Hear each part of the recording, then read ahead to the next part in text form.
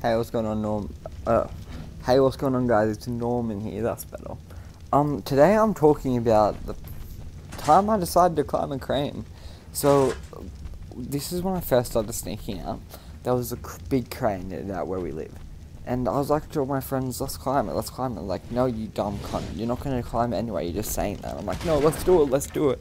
And they're like, "No, go away. It's not even possible because there's like stuff you had to find a way, and it was hard to get in." And I was like, "No, we find a way. We do stuff like this all the time." And then they're like, "Not climb a crane. We could die." And I'm like, "Yeah, for fun of it."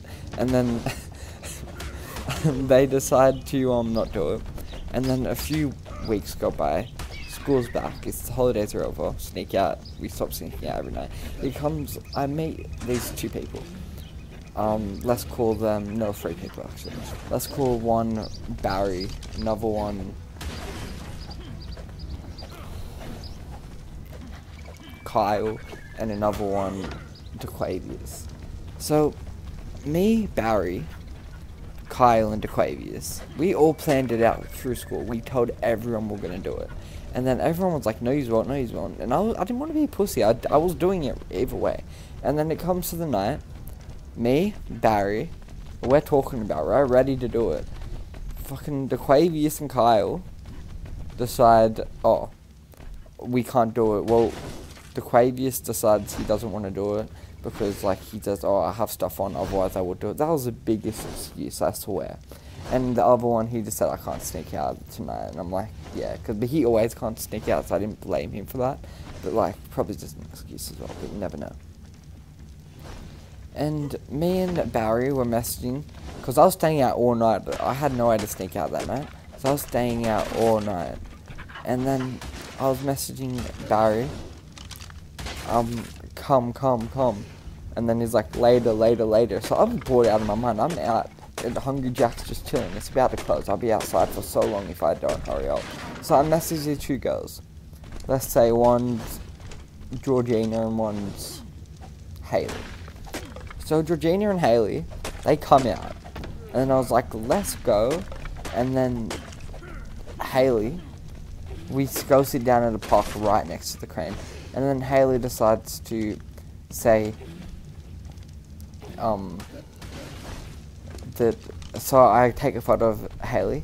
Haley hates photos. Let's just say she hates photos. Like, she despises them. Like, she's not ugly either, but, like, she just doesn't like photos. And I took a photo, and she got mad. So she walked away, stormed away. It was more as a joke, though, but, like, I didn't care. So I go.